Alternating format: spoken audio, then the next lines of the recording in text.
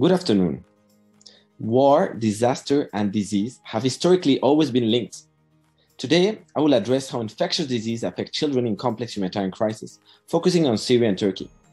Humanitarian crises are often chronic or protracted and linked to violence or war rather than so-called natural disasters.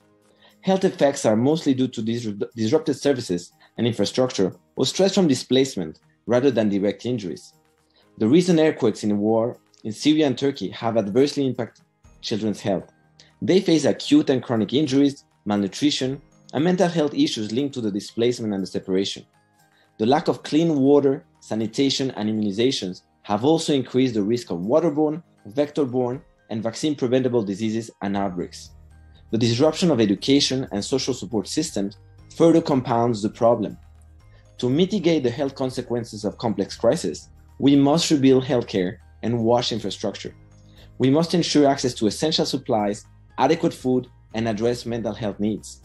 Providing vaccinations, disease preventive measures, and medical care is crucial to prevent massive outbreaks.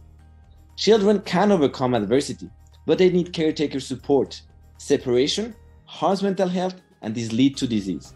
We need to address research gaps to understand the crisis impact on the epidemiology affecting children's health. We must prioritize healthcare infrastructure and supply chain reconstruction and shift the focus to disaster preparedness in areas of great vulnerability and risk of humanitarian crises or disasters instead of acute short-term interventions. As we move forward, let us not forget that the most virulent pathogen in the world is indifference. Thank you very much.